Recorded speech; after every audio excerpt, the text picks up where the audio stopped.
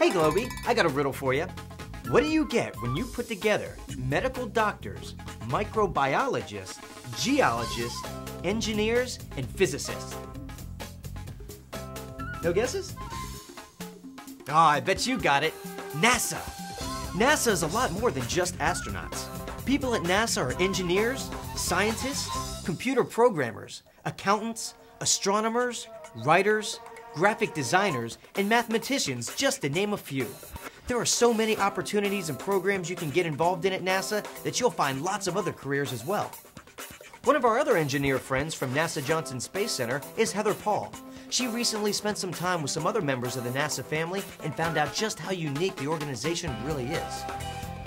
Hi everyone, I'm Heather Paul from NASA Johnson Space Center, and right now I'm in Key Largo with Nick Skitland and our team from NASA. So Nick, can you explain a little bit about what we're doing here in Key Largo? I mean, I love being here, but don't we have some scientific objectives we're trying to do? Yeah, absolutely. Well, we're preparing for a field test, and we're actually preparing for a field test to understand crew performance on the moon. Nick, can you give me a little background about yourself? How did you get this really awesome job? It is a really awesome job, and actually I started as an engineer. I went to school in Indiana, and I started in the NASA Cooperative Education Program as a summer co-op. And I came down here and I had a chance to work on spacesuits, had a chance to work on space station, and I actually had an opportunity to work in the Neutral Buoyancy Laboratory, which is a big pool that we have at NASA, which we do very similar things. We train astronauts underwater. That's a great job combining science time with water sports. So who else did you talk to, Heather? I have Bill Todd with me, who is the mission manager. He is the big man. So how are you doing? Super. Everything's great. Awesome. So we've been enjoying beautiful weather here, but we're here to actually do science and research. So absolutely. Can you talk to me a little bit about what we're doing? This is the facility where the Aquarius habitat, which is the world's only undersea research habitat. It's right here in Key Largo. It's about 5 miles offshore. And it's the closest thing to living in space that we could find anywhere. So Bill, for the folks who are going to watch this interview, what would you recommend that they study if they want to be someone as awesome as you, a mission manager for underwater research that leads us into lunar exploration? You know, that's an interesting question.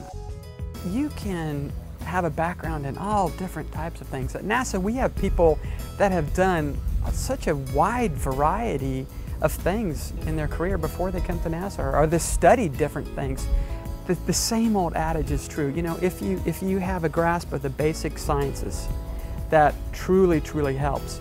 And if you have the ability to deal in an operational environment and be able to take the science and apply it to an operational environment, those are the things that help us in a project like this. But the team at the Undersea Laboratory wasn't the only group that Heather got to talk to about their careers. Now I have Dr. Robert Howard with me. How are you doing, Robert? Hi Heather, it's good to see you. Good to see you as well. So tell me a little bit about what you do. I do what's called human factors. We're basically concerned with the interaction of man with machine. I grew up wanting to be involved in the space program, so from the time I was 5 years old, even younger than that, I knew NASA was where I was going to end up. So I went through a lot of different NASA programs when I was in college. I started working for NASA in something called the NASA Scholars, which was a combination of a scholarship and summer internships. I actually funded my schooling on a NASA fellowship and worked summers on a NASA co-op. So do you feel like all of those experiences with internships and the co-op program really helped you to get a good foundation for the engineering and science that you're doing now? Oh, they were all part of the puzzle. To every degree and every summer internship experience, they all combined together and helped me to do what I'm doing now. Thanks for sharing your experiences, Heather. It sounds like the people you talk to really enjoy their jobs. You know, I've talked to a few of the NASA people we've had here on our world, too. You might remember Andrea Mosey from the Lunar Rock Laboratory. Her advice to students: set your goals high and do your best. Don't limit yourself. Andrea says the best careers are in the sciences. And she should know, her background is in chemistry, math, and geology. And now she works with moon rocks every day.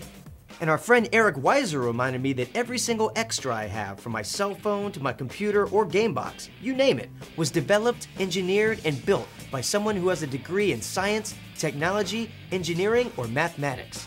And at NASA, those same careers help send astronauts to the International Space Station or collect important data about climate on our world.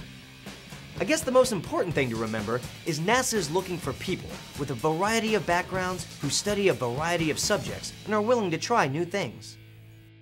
I've always loved being an explorer, but after learning so much about the groundbreaking discoveries made by NASA scientists, I may be thinking about a career change.